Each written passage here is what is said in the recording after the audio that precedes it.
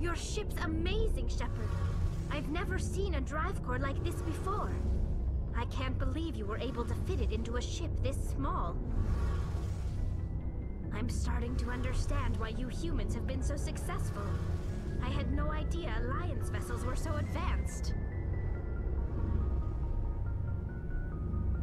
The Normandy's a prototype. Cutting-edge technology. A month ago, I was patching a makeshift fuel line into a converted tug ship in the flotilla. Now, I'm sitting on board one of the most advanced vessels in Citadel space. I have to thank you again for bringing me along. Traveling on a vessel like this is a dream come true for me. I had no idea you found ship technology so interesting. It comes with being a Quarian. The migrant fleet is the key to the survival of my people. Ships are our most valuable resource. But we don't have anything like this. We make do with cast-offs and second-hand equipment. We just try to keep them running for as long as we can. Some of the fleet's larger vessels date all the way back to our original flight from the Geth. I can't believe your fleet's still using ships that are 3 centuries old. They're constantly being repaired, modified, and refitted. They aren't pretty, but they work. Mostly. We've tried to make ourselves as independent as possible on the flotilla, grow our own food, mine, and process our own fuel. But some things we just can't make on our own. A patch to maintain the hull integrity requires raw materials we just don't have. That's why our pilgrimages are so important. I want to know more about the pilgrimage. When my people reach maturity, we leave our birth ships and seek acceptance with a new crew. It's necessary to maintain genetic diversity among the fleet. But no ship wants to accept someone who will be a burden on them. So, to prove our worth, we embark on a pilgrimage. We set out alone, leaving the flotilla and our families behind us. We only return once we have found something of value we can bring back to the fleet. This is presented as a gift to the captain of the respective ship we wish to join. If the gift is accepted, we are welcomed into the crew. Can a captain choose to reject the gift? That doesn't happen often.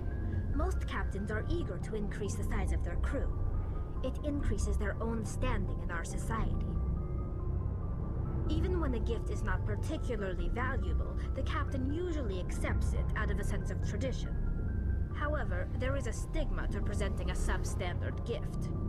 It's not the best way to make a good impression on a new community. Most pilgrims don't return until they find something worthwhile. I can't believe they just send you off alone. It's not like they just cast us out. Before we leave, we are given lessons in how to survive outside the flotilla, and given gifts to help us on our journey. We also receive implants to fight off sickness and disease. Generations of living in an isolated and highly controlled environment have left our immune systems weaker than most. By the time we leave the fleet, we are well equipped for the pilgrimage. This is a rite of passage for all Quarians. If it were dangerous, our numbers would suffer. Virtually every pilgrimage ends with a triumphant return and the ritual presentation of the gift to one of the fleet's captains. I want to talk about something else. Like what? I want to know more about the Geth. I doubt I can tell you anything you don't already know. It's been almost 3 centuries since they drove my people into exile. All I know is the story of their origins. What they were when we created them, and how they turned on us. Interesting. The Geth were originally created to serve as an automated manual labor force. Initially, their intelligence was as limited as any VI. Over time, we made small modifications to their programming to allow them to perform more varied and complex tasks, bringing them closer and closer to true AI status. How come the Council didn't step in and stop you? This wasn't true AI research. We may have been skirting the bounds of the law, but we never did anything that was actually illegal. The changes were so insignificant, so gradual, that we were able to control them. Or so we thought. But one thing we underestimated was the power of the neural network. A million Geth thinking simultaneously created an inherently unstable matrix. So, the Geth share brain power? Many of the Geth's logic systems were designed to work in concert with other nearby Geth. Basically, the more of them you have in a group, the smarter they are. So there's some sort of group consciousness? No, nothing like that. They cannot share sensory data or information. Their programming cannot handle that much simultaneous input. Each Geth maintains an individual awareness and identity. The neural network only operates on a process-based level. It's basically the synthetic equivalent of a subconscious. But when they're in close proximity, they can coordinate low-level functional processes, freeing up more capacity for original or independent thought. That doesn't make any sense. I'm probably oversimplifying. The Geth are incredibly advanced and complex creations. All you need to know is that they get smarter when they gather in large numbers. As we built more and more Geth, their effective intelligence became more sophisticated, more abstract. One day, a Geth began to ask its Quarian overseer questions about the nature of its existence. Am I alive? Why am I here? What is my purpose? As you can imagine, this caused a near panic among my people. I don't see what's so bad about those questions. The Geth were created to engage in mundane, repetitive, or dangerous manual labor. That's fine for machines, but it won't satisfy a sentient being for long. The Geth were showing signs of rudimentary self-awareness and independent thought. If the Geth were intelligent, then we were essentially using them as slaves. It was inevitable the newly sentient Geth would rebel against their situation. We knew they would rise up against us, so we acted first. A general order went out across all Quarian-controlled systems to permanently deactivate all Geth. The Geth responded to this order violently. You can't blame them for fighting for their survival. We had no other choice. The Geth were already on the verge of revolution. By acting quickly, we had a chance to end the war before it began. The hope was that most of the Geth would still be little more than machines, incapable of organized resistance. But they had progressed much further than anyone anticipated. The war was long and bloody. Millions upon millions of Quarians died at their hands. In the end, we were forced to flee our own homeworld. We feared the Geth would pursue us, but they never came beyond the Veil. Now we drift through space, exiles searching for a way to reclaim what was once ours.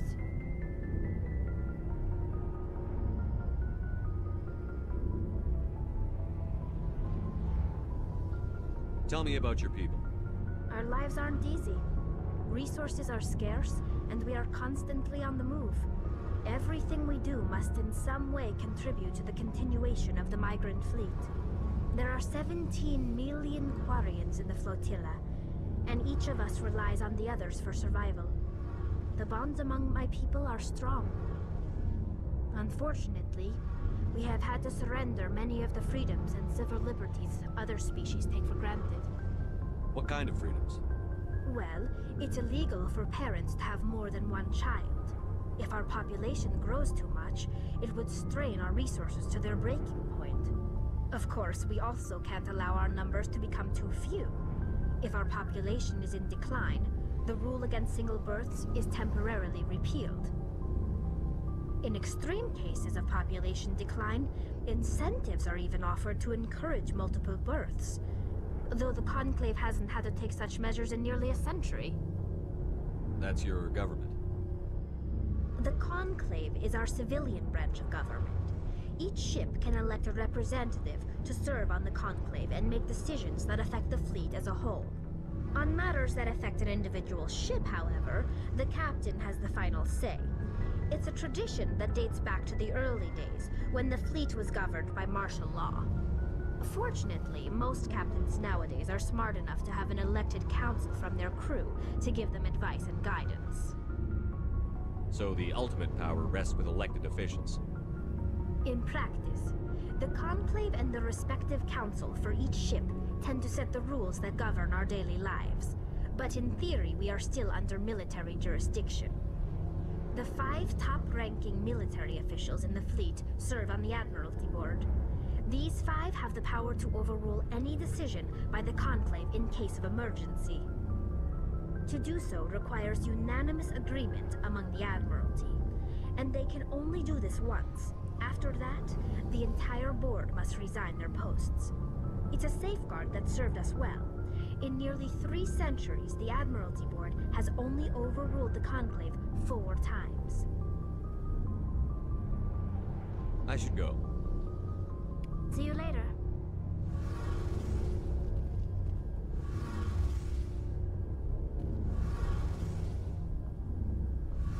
Hey, Commander, you know that Quarian, Tali? She's been spending all her time down here asking me about our engines. I'll tell her to leave you alone. What? No, she's amazing. I wish my guys were half as smart as she is. Give her a month on board and she'll know more about our engines than I do. She's got a real knack for technology, that one. I can see why you wanted her to come along. I want to know more about the Normandy. She's the best ship I've ever served on. Probably the fastest vessel ever designed. And she's the only one using the new Tantalus drive core. What's so special about the Tantalus drive core? Proportionally, it's about twice the size of any other vessel. Not only are we faster, we can run at FTL speeds longer before we have to discharge the core. Fill me in on the IES stealth systems. How does it work exactly? You can't hide a ship out in space. They emit too much heat and radiation. Too easy for sensors to pick them up, unless you find a way to capture those emissions. So our stealth systems trap the energy we give off in storage sinks built into the ship itself. No emissions to give away our location. Eventually the sinks have to be vented. More than a few hours silent running and they overheat. Cook us inside our own hull. There's no way for anyone to detect us? A visual scan can still pick us up. Anyone looking out a window can see us plain as day. But you have to be pretty close to get an actual visual out in space. Most vessels rely on scanners. As long as the stealth systems are engaged, they can't see us. Not unless we accelerate to FTL speeds. Why doesn't it work with faster-than-light travel? Cranking up to FTL blue shifts our emissions, pushes them into frequencies too high to capture in the sinks. As soon as we make the jump, it's like setting off a flare. Sensors can pick up our location whenever we enter or exit FTL flight, but for short-range missions, our stealth systems are amazing, and we've got the only one. Where else have you served, Adams? If you name a class of Alliance ship, I've probably served on it. Everything from dreadnoughts and carriers right down to frigates like the Normandy. My last assignment was on the Tokyo, only a cruiser, but she was a good ship. Couldn't hold a candle to the Normandy, though. Carry on, Adams. Aye, aye, Commander.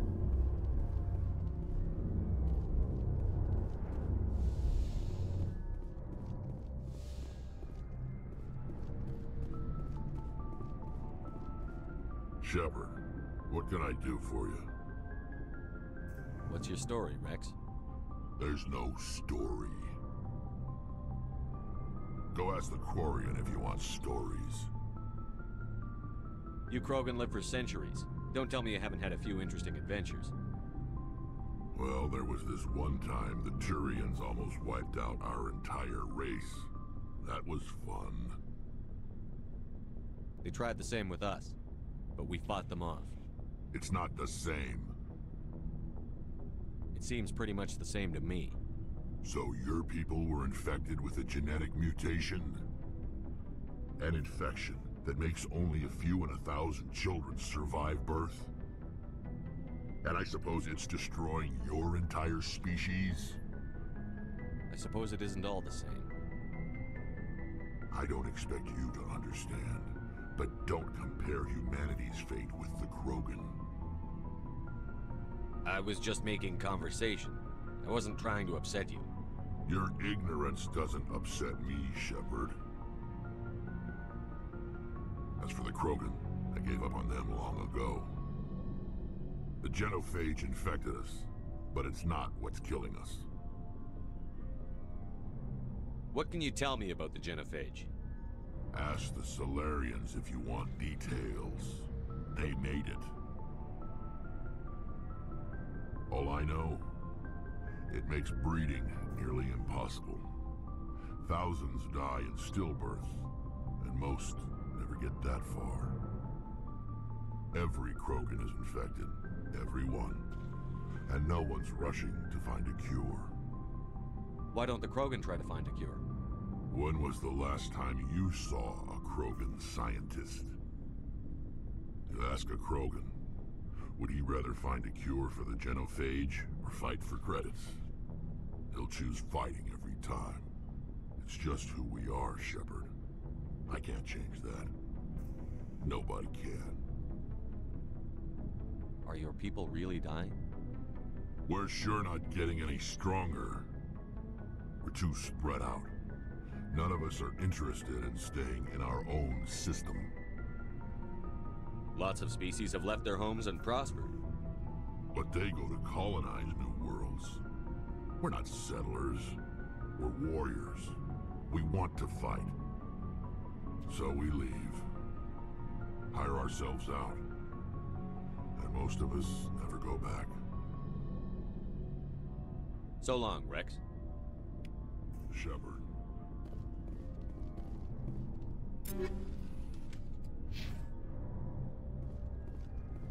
Commander, you have a minute to talk?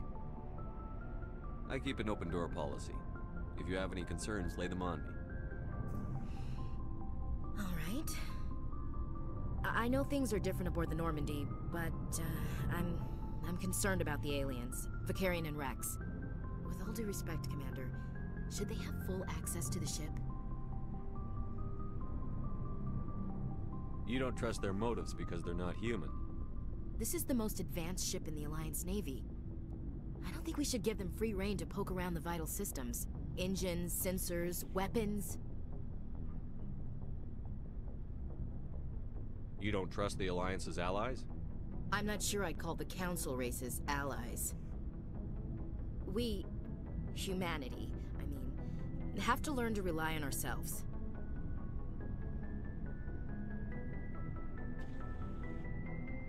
How do you get from relying on ourselves to mistreating our allies? I don't mean we should mistreat them, Commander. I just think we should be prepared to go it without them. As noble as the Council members seem now, if their backs are against the wall, they'll abandon us. I don't see that as inevitable. Look, if you're fighting a bear and the only way for you to survive is to sick your dog on it and run, you'll do it. As much as you love your dog, it isn't human. It's not racism, not really. Members of their species will always be more important to them than humans are.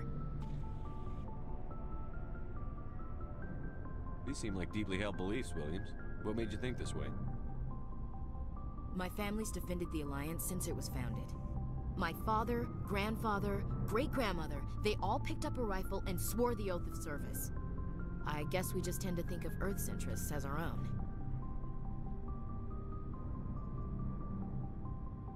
I never knew my family. Grew up an orphan on Earth. Anybody in your family I'd have heard of? Couldn't say, Commander. So why are you out here? Just trying to get away from Earth?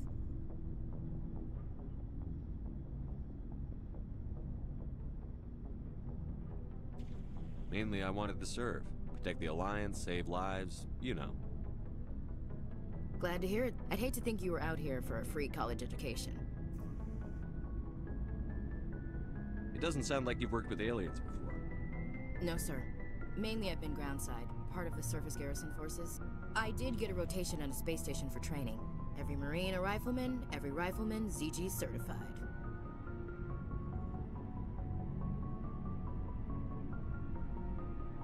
That's odd.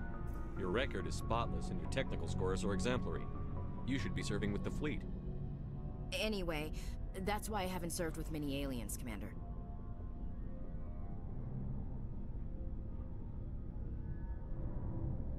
All right. I can see where your concerns are coming from, Williams. But this is a multilateral mission. You're going to have to work with aliens, like it or not. It won't be a problem, Commander. You say jump, I say how high. You tell me to kiss a Turian, I'll ask which cheek.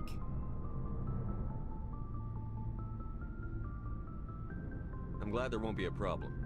Anything else you need, Commander? What's your opinion on the last mission?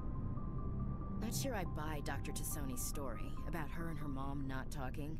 They're family, right? Not everyone has a happy family life.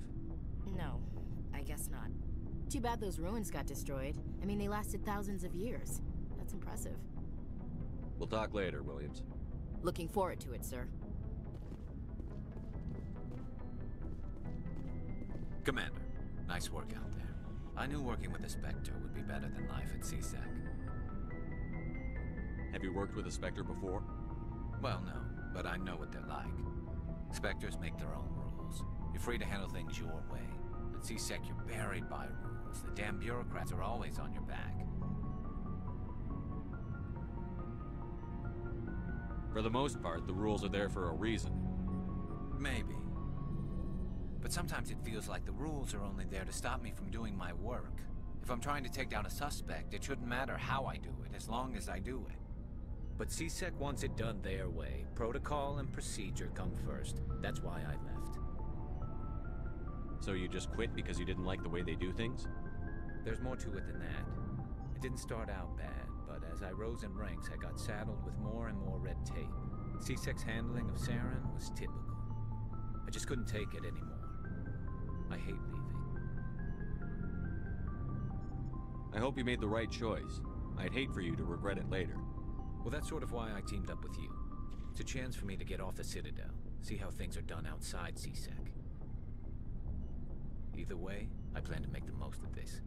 And without C-Sec headquarters looking over my shoulder, well, maybe I can get the job done my way for a change. If getting the job done means endangering innocent people, then no. We get the job done right, not fast. Got it? I wasn't trying to. I understand, Commander.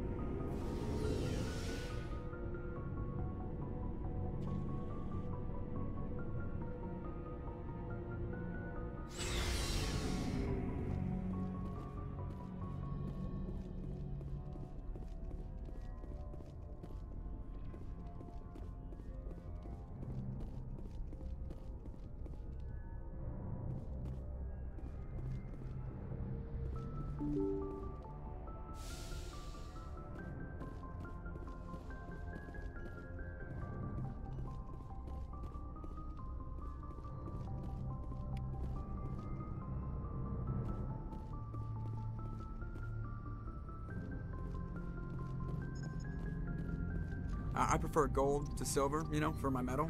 I figured you'd recommend me for one since I, pulled your boots out of the fire.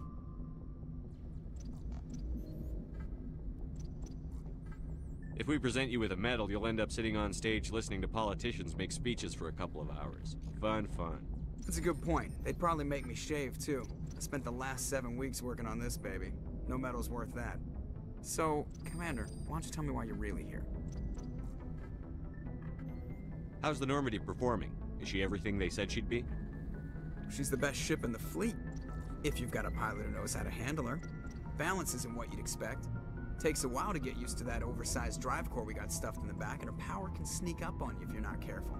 The Normandy's probably too much ship for your average Alliance pilot, Commander. Lucky for you, I'm anything but average. I like to know my crew. Mind if I ask you a few questions? I can see where this is going. You did a background check on me, didn't you?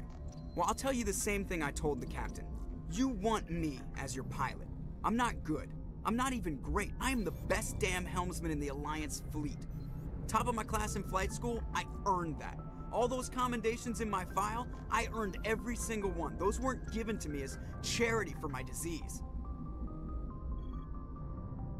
What are you talking about? Are you sick? You mean you didn't know? Oh, crap. Okay, I've got Vrolik syndrome, brittle bone disease. The bones in my legs never develop properly. They're basically hollow, too much force and they'll shatter. Even with crutches and my leg braces, it's hard to get around. One wrong step and crack! It's very dramatic, but I've learned to manage my condition, Commander. Put the Normandy in my hands and I'll make her dance for you. Just don't ask me to get up and dance unless, you know, you like the sound of snapping shin bones. I need to know more about this Vrolik syndrome if I'm putting my ship in your hands. Yeah, of course you do. It's an extremely rare condition. Nobody knows exactly what causes it. Genetic, maybe. It's treatable, but there's no cure. I classify my case as moderate to severe. I was born with over a dozen fractures, hip, thighs, ankles. My bones were already breaking in the womb. 100 years ago, I wouldn't have survived past my first year. Lucky for me, modern medical science has turned me into a productive member of society. You're not gonna break a bone trying to fly the ship, are you? I don't fly with my feet, Commander, so I'm fine as long as I'm in this chair. I gotta be real careful when I get up to take a piss, though. I can do my job as well as anyone on the ship. Better, actually. So don't worry about it. I'm not trying to make you uncomfortable. Let's talk about something else. Whatever you want, Commander. Why does everyone call you Joker? It's a lot shorter than saying Alliance Flight Lieutenant Jeff Moreau.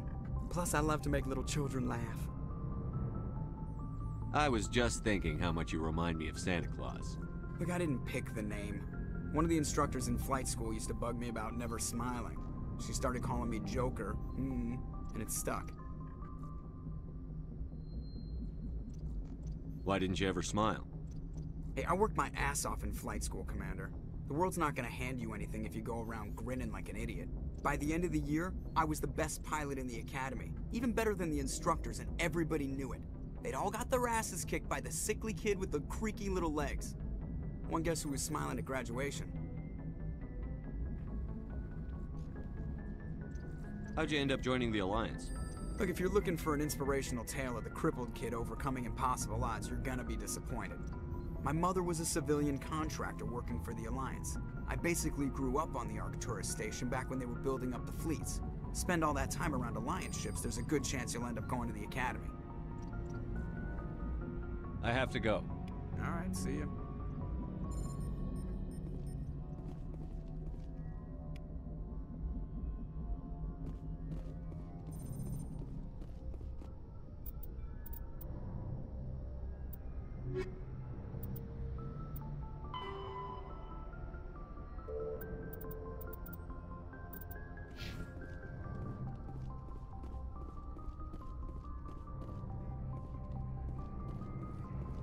Yes, Commander? Speak freely, Presley. I want to know if you have a problem with non-humans. I trust you, Commander. If you think they belong here, then so do I. Carry on, Presley. Yes, sir.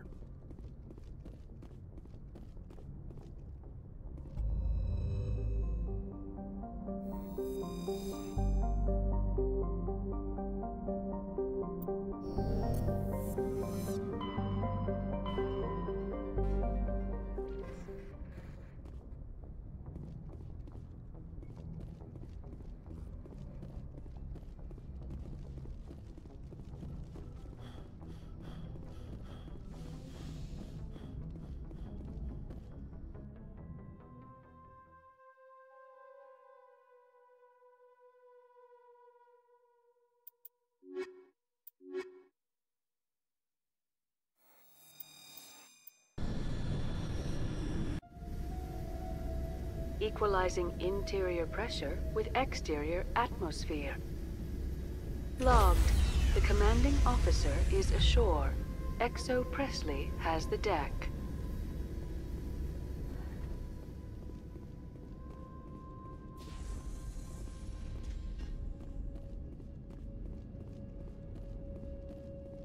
We saw your ship. Faidan wants to speak with you immediately. Who's Faidan? He's our leader. He needs your help to prepare for the Geth. They're making another push. Please, up the stairs past the freighter.